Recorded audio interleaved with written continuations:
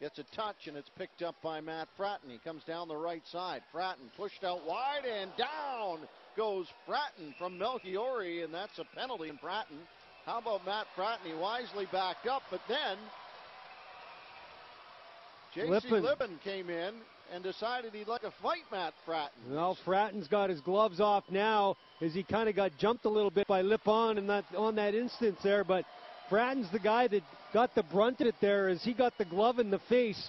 As you said, by Melchiori, number 44, the defenseman steps in, but he's going to get the initial penalty for a roughing call for the glove to the face, and I would expect that could be an extra instigator right there on that play by Lipon, and if